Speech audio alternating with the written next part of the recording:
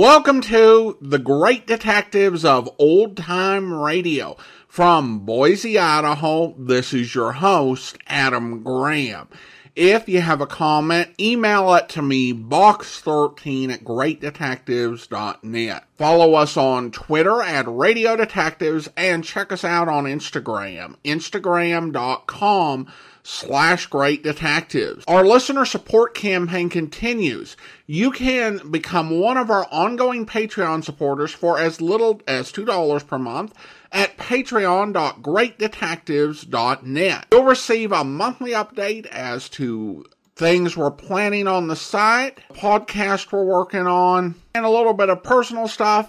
There's also some materials you get to see in advance, and you also get to choose our summer series by listener vote in April. You can sign up at patreon.greatdetectives.net. You can also support the show on a one-time basis using the Zelle app to box13@greatdetectives.net, and you can send a super thanks from YouTube using the $sign. Well, now it's time for this week's listener support special, and last campaign or so, we have been playing alternate versions of stories that we played before. I was kind of inspired by the Suspense project for today's episode. You can find more about that at suspenseproject.blogspot.com. And Dr. Joseph Webb, who we referenced a lot when we were doing Casey Crime Photographer, and others on the project are going through, and every day they are posting an episode of Suspense and background information, details about various available versions of a given story and how they differ. Just some great information, really valuable for anyone who cares about the golden age of radio. And they posted The High Wall. We did the Lux Radio Theater version of The High Wall. It was actually a play before it was a movie, and it was adapted from Bradley Foote's play to an episode of Suspense, and Dr. Webb speculates this may have been in an effort to get the play turned into a movie, and of course that worked out. I thought it would be interesting to hear the Suspense version of The High Wall, so we're going to take a listen to that. It stars Robbert Young, best known for his lead role on Father Knows Best. Here it is from June 6th of 1946. Now, Roma Wines, R-O-M-A, made in California for enjoyment throughout the world. Roma Wines present Suspense. Tonight, Roma Wines bring you Mr. Robbert Young as star of The High Wall, a suspense play produced, edited, and directed for Roma Wines by William Spear. Suspense, radio's outstanding theater of thrills, is presented for your enjoyment by Roma Wines. That's R-O-M-A, Roma Wines. Those excellent California wines that can add so much pleasantness to the way you live, to your happiness in entertaining guests, to your enjoyment of everyday meals. Yes, right now a glassful would be very pleasant as Roma Wines bring you Robbert Young in a remarkable tale of Suspense. I woke up in bed. Nothing strange about that, except that it was a hospital bed. I couldn't imagine how I got there. I didn't remember any accident. I didn't feel sick. Why the hospital? I laid there trying to puzzle it out. Last night was Christmas Eve. I was stopping at the Beacon Hotel in Boston. I was going to get up early this morning and go to Fitchburg and find Helen, my wife. After 3 years of separation, it would be nice to be with her again on Christmas Day. I turned in bed and looked out of the window. Christmas? Why, it was summer. There were trees and grass and flowers in bloom. I guess I twisted around or something, because the next thing I knew, a girl was leaning over me, smiling. Hello there. Feeling better? Well, I guess so. Am I supposed to be sick? Well, no, not if you feel all right. We were beginning to get worried about you. You didn't seem to want to wake up. We? Who's we? Oh, Dr. Dunlap and all of us. Well, what happened to me? Why am I in a hospital? You've been very ill. Don't try to think about it, Mr. Lewis. Just get well. You're, Amy, aren't you? That's right. Good for you. Amy. How did I know her name? Why was her face so familiar to me? I tried to think, and suddenly I remembered. I'd been dreaming about her. In one dream, I was up to my neck in quicksand, and she was trying to save me. She was crying, and her tears fell on my face, and she kissed me. That would have to be a dream, wouldn't it? Still, as I looked up into her eyes, it seemed very real. I could almost feel her lips. I dozed off, thinking of her, and when I woke up, Dr. Dunlap was standing beside my bed. Well, Mr. Lewis, Miss Adams tells me you're bright and snappy this morning. Yeah. Any reason why I have to stay in bed? Oh, none at all. If you feel able, we'll get your clothes, and Miss Adams will take you down to the solarium, and you can sit in the sun. Now, how's that? The solarium was a big glassed-in veranda where the patients sat around and took it easy. Played cards and read and talked. It was quite a crowd when we walked in, but nobody seemed to notice us. Amy, Miss Adams, introduced me to a girl who ran the newsstand. Her name was Ella. She sold cigarettes, candy bars, magazines. I sat down over to one side and looked the people over. Nobody seemed very sick, but they said silly things and laughed a lot. One man acted like he was catching a ball and throwing it to second base. Then he'd argue with the umpire over a bad decision, and suddenly it hit me, like a smash in the face. This wasn't a hospital. It was an insane asylum. I jumped up, but Amy put her hand on my arm. Dr. Dunlap appeared out of nowhere and pushed me back into the chair. Easy, Mr. Lewis, easy now. Don't get excited. I'm not excited. I just found out where I am, that's all. Let's go up to your room and talk it over. Talk what over? I'm in the wrong place. Maybe I'm a little sick, but I've got all my buttons. Get me out of here. Mr. Lewis, please, you're making a disturbance. Go along with Let Miss loose. Adams. Doctor, I can manage. Then please do it. We'll have a riot here if he doesn't quiet down. Mr. Lewis, you don't want to get me into trouble, do you? We were getting along so nicely. When she put it that way, I let them take me out of there and up to my room. But then I put up an argument, demanded to see the head man. Amy backed me up, too. She said she was sure I was okay and didn't belong in such a place. Dr. Dunlap hit the ceiling. They had a battle, a pip. He slammed out of the room, and she had a fit of crying. But the net result was that I was taken to the office of Professor Bird, the man who ran the asylum. He was a strange little guy, with a head cocked to one side like he was listening to something nobody else could hear. Ah, Mr. Lewis, feeling better? Why does everyone ask me that? Yes, I feel great. Good. Do you remember me? Should I? Well, not necessarily. What seems to be the trouble? You just made a mistake, that's all. Got the wrong fellow. I don't belong here. Well, that's strange. Your commitment papers seem to be in order. I don't care about that. Listen to me. Here, Mr. Lewis. Let's discuss this calmly. Hmm. We're not in the habit of picking people off the streets haphazardly. Someone had to sign you in. Who was it, your parents? My folks have been dead for years. Your wife, perhaps? She doesn't know I'm back in America. Probably thinks I'm dead. Come on, Professor, stop stalling. You've got it all on that paper. Never mind this paper. Tell me about yourself. Were you in the war? No, they wouldn't take me. Blood pressure or something. I went to Burma for the International Oil Company. Oh? How was it in Burma? Pretty rugged. I was there for 3 years. I'd be there yet, only I fell in front of a bulldozer and got my leg crushed. They shipped me back to San Diego, thinking they'd have to cut it off. Well, fortunately, they didn't have to, huh? Did your wife know you were hurt? Funny you should ask that. No, she didn't. You see, we used to go to dances a lot. I see. You didn't fancy yourself with a crutch. Does anybody? But after you were discharged from the hospital in San Diego, did you communicate with her then? No, I wanted to surprise her. She thought I was still in Burma. I took a train for Boston, arrived on December 23rd, a Thursday. Yes. So I went home, looking for Helen. She wasn't there. Somebody else lived in the house. She'd sold it. Knocked me a twister. I was born in that house. My grandfather built it. And it was gone. Where was your wife? Helen? She was in Fitchburg, working in a defense plant. But I didn't find that out until I ran into an old pal of mine that night. He almost keeled over when he saw me because everybody thought I was dead. You know, not hearing from me for more than a year. And did you go to Fitchburg, see your wife? No, I didn't want to see her right then. Why not?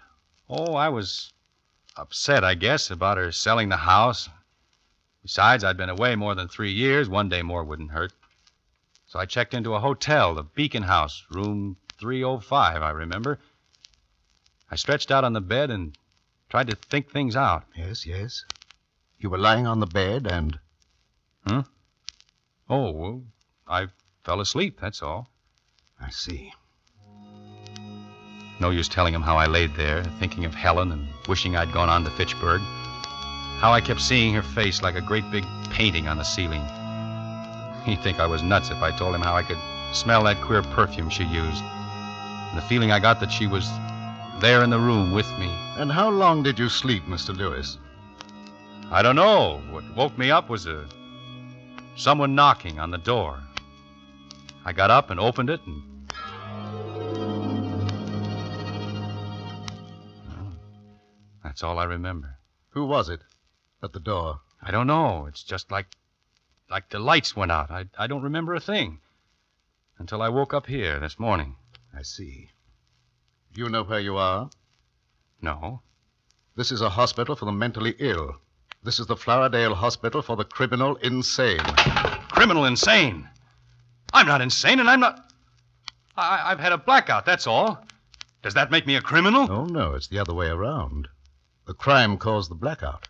Crime? What crime? What did I do? I can't tell you that. I'll say you can't. You've got the wrong man. And you're afraid to admit it. I wish that were true for your sake, Mr. Lewis. However, I attended your trial. The state called me as an authority on mental diseases. It was at my suggestion that you were sent here for treatment. How? How long do I have to stay? Until I'm convinced you are no longer a menace to society. All right. Give me a test. I'll get out of here in a hurry. I've just given you a test, and you failed badly. Why? Because I can't remember being in trouble? Well, that could happen to anyone. No, not in your case, Mr. Lewis. Your mind has drawn a certain a curtain across something it doesn't want to remember. The crime you committed is buried in your subconscious mind. Until you can remember everything that happened from the time you opened that door down to the present moment, I shall have to detain you. When you remember your crime and the reason you committed it, you can walk out of here a free man. But you're pretty sure I won't do it, aren't you? Okay, I'm going to fool you. Dr. Dunlap, Miss Adams, you're witnesses to what he said. Understand, Mr. Lewis, I'm interested in reasons. You'll get everything. You're a man of your word. I'll be on the street tomorrow. Come on, Miss Adams. Outside in the corridor, I felt so relieved, I threw my arms around Amy and gave her a big kiss. Then we walked hand in hand toward the stairway. We met a couple of nurses, and Amy stopped to talk to them. I walked back to Professor Bird's office and listened at the door. He and Dr. Dunlap were still talking about me. I heard them mention my name. I opened the door real easy so they wouldn't notice it. Why, he's been a walking zombie. He couldn't talk, had to be fed, bathed, and put to bed like a child. I'm really very encouraged. It wouldn't surprise me a bit if he recovered. Don't be absurd, Dunlap. Such cases never recover. You'll struggle a few weeks, try to remember, then chuck it. Oh, by the way, I think I ought to know. What did he do? Well, understand I don't want it noised around. But you'd better tell his nurse that he's dangerous, especially when he thinks he smells perfume. Oh, yes. Yes, he did mention perfume. For your information alone, the man's a killer. Really? A rattlesnake. He strangled a woman with his hands, and he'll do it again. Here, read his history. That's all I heard, because Amy picked that moment to come and get me.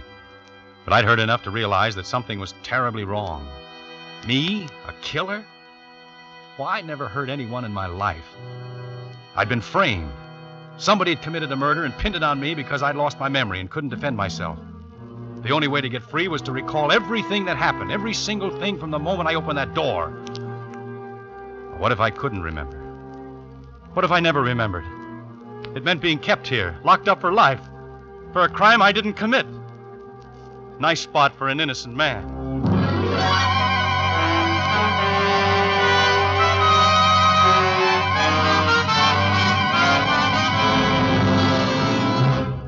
For Suspense, Roma Wines are bringing you as star Robbert Young in The High Wall, a radio drama by Bradbury Foote from his play of the same name. Roma Wines' presentation tonight in radio's outstanding theater of thrills, Suspense.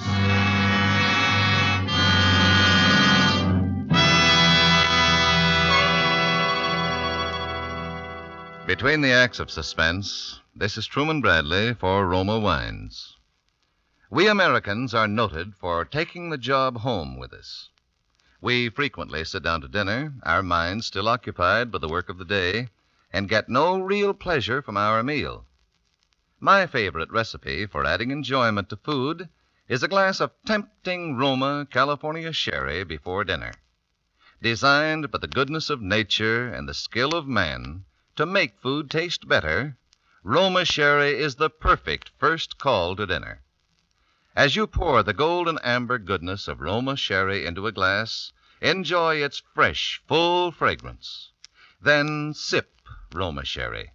Savor with your tongue the happy miracle of sun, grape, and cask that give Roma sherry the pleasing nut-like taste so many millions prefer. Yes, the simplest dinner becomes more enjoyable when introduced by Roma sherry. Prove that yourself. Enjoy Roma sherry before your dinner tomorrow. For Roma, America's favorite wine, costs no more than ordinary wines. So insist on Roma, R-O-M-A, Roma wines. Remember, more Americans enjoy Roma than any other wine. And now Roma Wines bring back to our Hollywood soundstage Robbert Young in The High Wall, a tale well calculated to keep you in suspense.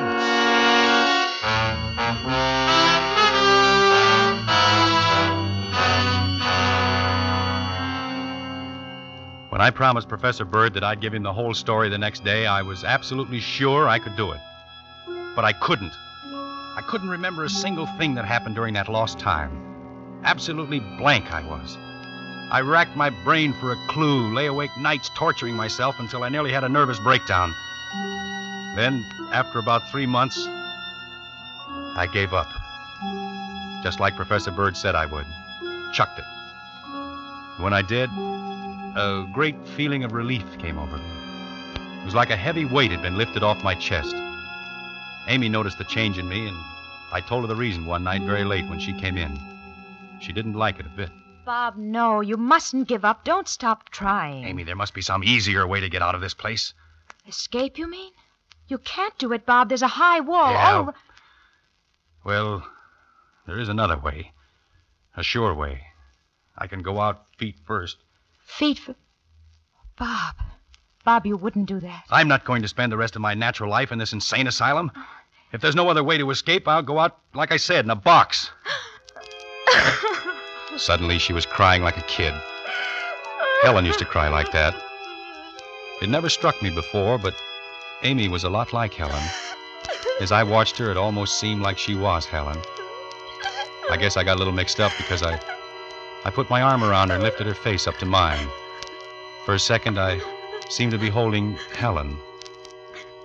Then I got things straightened out in my mind. I stepped back. Sorry, Amy. I guess I got a little out of line.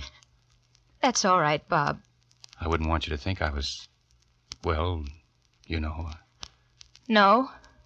Why not? Well, you're going to be Mrs. Dr. Dunlap. No, that's off, Bob. There's somebody else. Oh, who is it? She didn't answer. Didn't have to, I knew. She stood there looking like she expected me to do something about it, but I didn't. Then she beckoned to me and made a hush sign, and I followed her out of the room. The ward was quiet. Everyone was asleep. We tiptoed into the solarium and shut the door. I suppose you know this is liable to cost me my job. Look at that moon. Bob, you wouldn't really do anything to yourself, would you? Why not? I'm not doing myself or anyone else much good, locked up in this place. Bob, dying isn't the answer. Yes, it is, Amy. Dying is the answer to everything. Oh, Bob, don't talk like that. You know, in Burma once, in the jungle, I saw a snake right close to me. A king cobra it was. I stood perfectly still, hoping it hadn't seen me. I didn't breathe.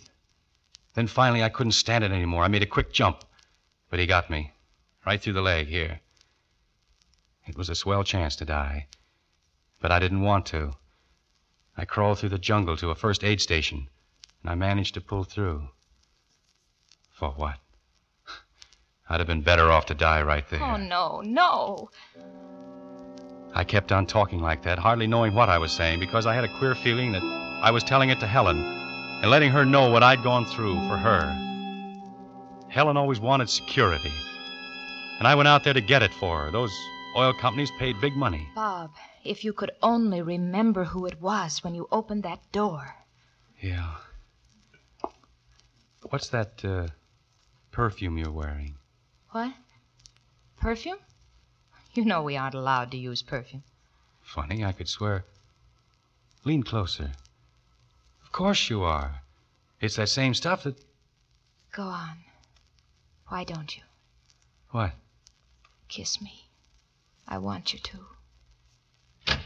Sorry to interrupt, but we do have rules here. Hold it, Dr. Dunlap. The light isn't necessary. Go to your room, Mr. Lewis. That's all right, but don't throw the hooks into Amy. It wasn't her fault. Never mind, Bob. I can defend myself. Go along. I knew she could handle him, so I went up to my room.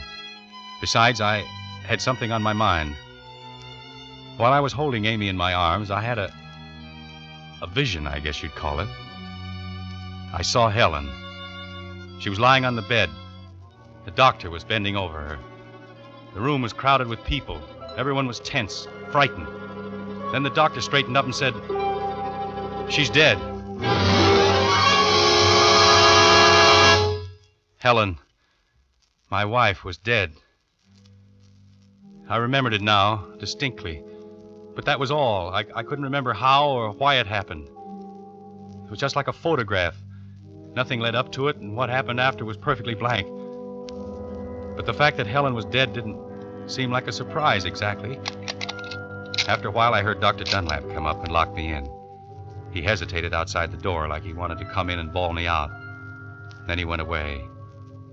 The next thing, Amy was shaking me, trying to wake me up. Bob. Huh? What's the matter? We're sunk, Bob. He was furious. I'm discharged, and you're going to be put in another ward. By the louse, he can't get away with it. Listen. Shh. I know how you can escape. What? How? Ella quit her job. She's leaving in the morning. Her car will be parked in the driveway outside the solarium. All you have to do is get in the car, lie down on the floor, and pull a rug over you. Oh, Amy, that's screwy. How would I get outside? The solarium door is always locked. That's it. Ella's going to unlock it before she turns in her keys. Yeah? But I'd be seen. No, they'll all be in church. It's Sunday, Bob. Oh. The minute they start to sing, open the door and slip out. Oh, Bob, it's the chance of a lifetime. Ella leaving makes it easy. She'll drive right through the front gate, and they won't even stop her. Oh, Bob, say you'll do it. I can't go away and leave you here. Well, what did I have to lose? Besides, she started to cry and carry on, so I said, all right. And the funny part of it was, it did work.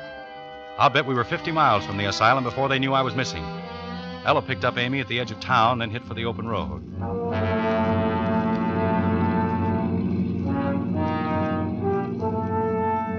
We kept going.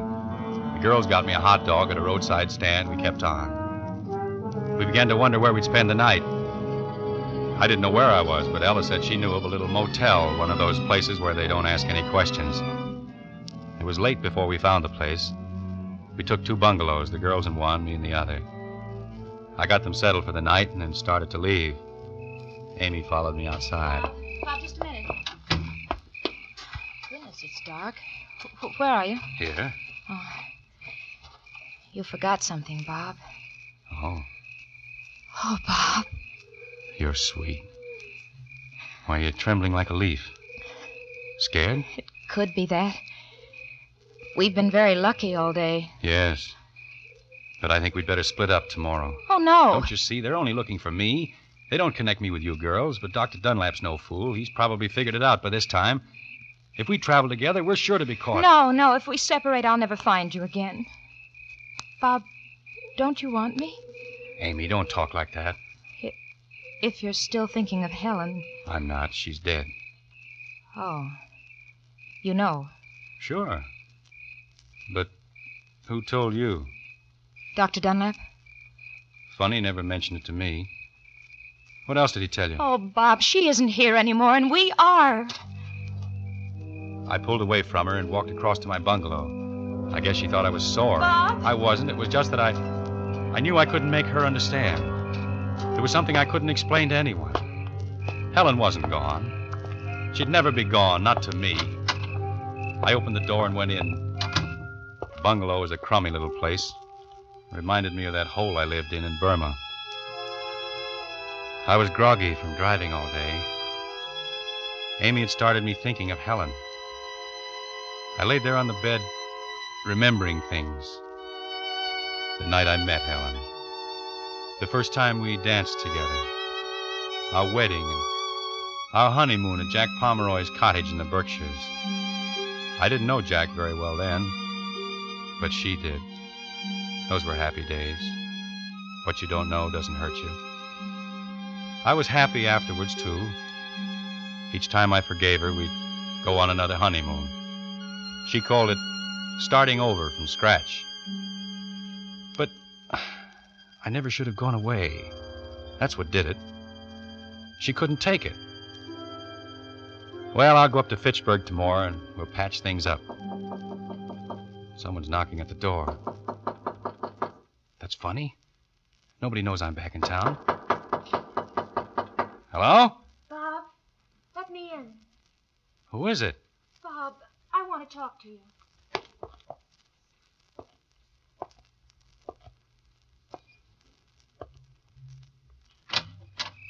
Well, I'll be... Who told you I was here? What? Come in. Bob, listen, I was talking it over with Ella, and she thinks you're right. Oh, I get it. I met Sam Bradley today. He must have phoned you. Bob, you're half asleep. Or maybe he phoned Jack Pomeroy. Who in the world That's is... the answer. You and Jack want to beat me to the punch. Oh. No. No. Why didn't Jack come with you? Didn't he have the guts? Easy now, Bob. Let's sit down and talk. Get away from me. Very well, I'll have to call Dr. Dunlap. Get away from that phone. Sit down. Better sit down. Merry Christmas, Helen. So, that's it. All right. I'm sitting. Who did you say you'd call? Dr. Dunlap. Is that a new one? Or Dr. Hoffman. He'll give you a nice cold bath. That's supposed to be funny. What do you want here, anyway? Well, you've been sick. I thought you might need me. Need you? I never needed you. I know it now. All right. Then maybe I need you. And that's a lie. Because I happen to know what the score is. Sam Bradley told me. What about my home? Somebody else is living in it. What a rotten deal. I'm fighting snakes and mud and slime, sweating it out in swill piles and wondering if I'll ever see daylight again. And you're here in Boston having the time of your life on my money. You didn't want me to come back. But me, like a fool, I used to drop off to sleep thinking of you and then pick you up in my dream. I could hear you laugh, see you dancing, smell the perfume in your hair. I talked to you and you answered me. We planned things we'd do when I got back. And all the time you were hoping I'd never come back. Bob, dear, don't cry. Don't cry. Come on, let's go talk to Ella. Sit up. I'm only trying to help you. You've helped me enough. I promised Bradley I'd kill you when I found you. I've got to go through with it. Bob, I love you. Oh, not frightened, huh? You won't hurt me, Bob. I love you. The last time you begged for mercy. Bob, I'm Amy. This is Amy. I'm Amy. Don't do it. Bob.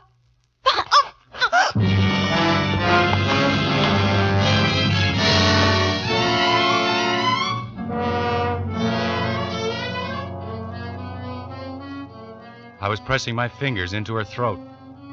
She died game this time. Didn't kick or make much of a struggle like she did before. It was almost like she wanted me to do it. And yet, as long as she lasted, she seemed to be begging me with her eyes not to do it.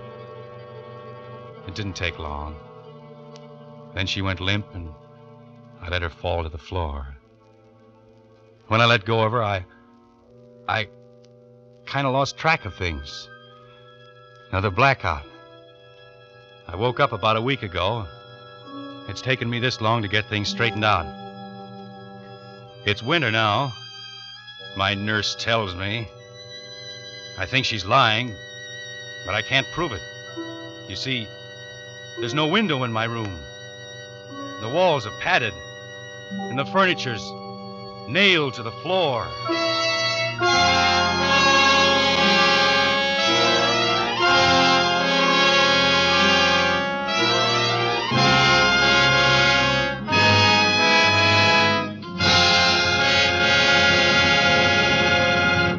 Suspense.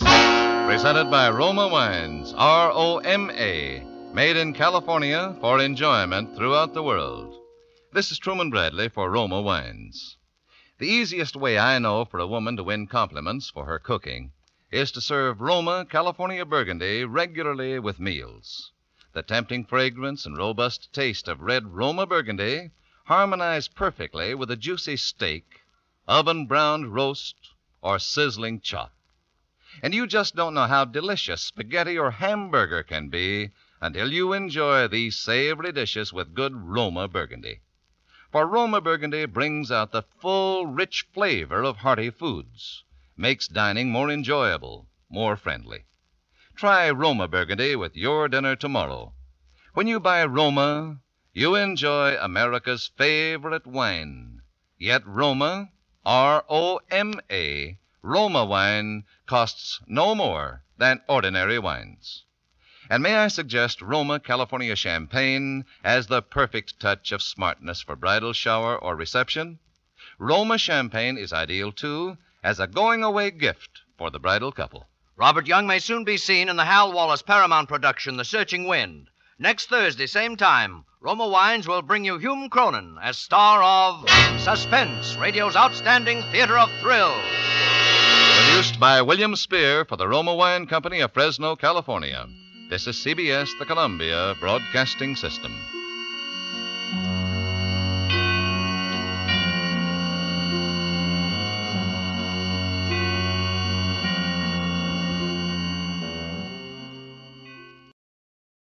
Welcome back. Well, a very engaging play, a strong performance from Robbert Young. And Young, in many ways, he's remembered mostly for Father Knows Best and for playing these sort of light, really con characters like Marcus Welby. However, he could play a villain or someone who was unbalanced, and there could be something really unsettling about those type of performances, but it does speak to the type of performer and the type of talent he was, that he could pull those things off. And I think certainly he does it here. As I think for most of the episode, there is a lot of uncertainty.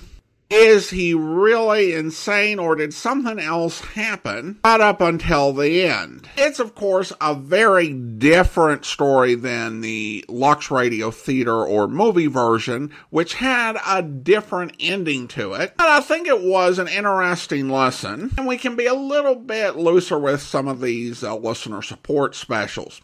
Now it's time to thank our Patreon supporter of the day. Thank you to Stuart, Patreon supporter since November of 2022, currently supporting the podcast at the Shamus level of $4 or more per month. Again, thank you so much for your support, Stuart.